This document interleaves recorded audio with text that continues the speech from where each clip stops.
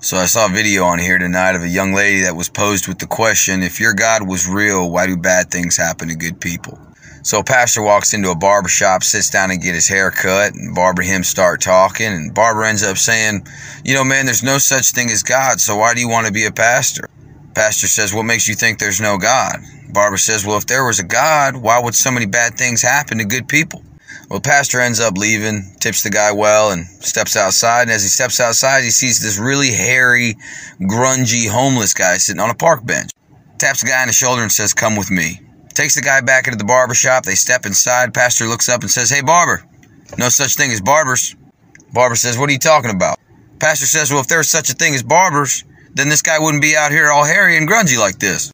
Barber says, the problem isn't that I don't exist, it's that he never came to see me.